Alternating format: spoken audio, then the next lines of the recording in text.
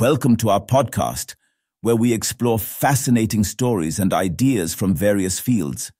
In this episode, NASA's new telescope takes the hunt for aliens to the next level. The search for extraterrestrial lives has been taken to the next level by space agency NASA, which has made an alien hunting telescope, which will soon be launched and eventually will be able to find at least one inhabited planet by 2050. The Habitable Worlds Observatory has aimed to search for a wide variety of biosignatures provided by living organisms after the telescope is launched around 2040.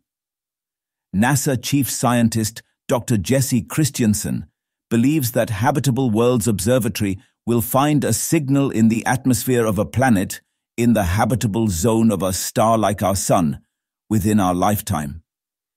Nearly 25 Earth-like planets near Sun-like stars have been identified by the scientists who are working on the project as potential candidates.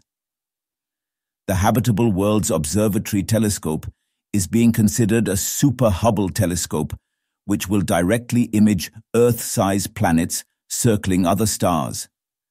The observatory will also have a mirror, which will be similar to James Webb, as well as ultra-precise optics that will help in thoroughly checking the atmospheres of these worlds and finding signs of life.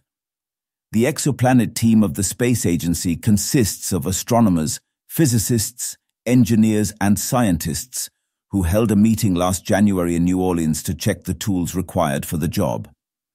Berkeley astronomer Dr. Courtney Dressing, who is a co-leader of Habitable Worlds Observatory Science Architecture Review Team, gave a proposal to the Habitable Worlds Observatory to ensure that it has the capacity of detecting a wide variety of biosignatures. Dr. Dressing said that the biogenic gases, which are created by living organisms, along with surface biosignatures, aerosols, airborne pollutants as well as artificial technosignatures, could be detectable with Habitable Worlds Observatory. Additional information about the planet and planetary system. It will be required to interpret biosignatures and rule out false positives, she said. NASA's Exoplanet Science Institute at Caltech Dr. Jesse Christiansen said that Habitable Worlds Observatory can provide proof of extraterrestrial life soon after it is launched in 2040. I believe in our lifetime, something like the Habitable Worlds Observatory will see a signal in the atmosphere of a rocky planet in the habitable zone of a star like our Sun that we think is life, said Christiansen while speaking to the New Scientist. Thanks for tuning in to this incredible story. If this episode resonated with you, don't forget to hit the like and subscribe button for more captivating stories to come. Stay tuned.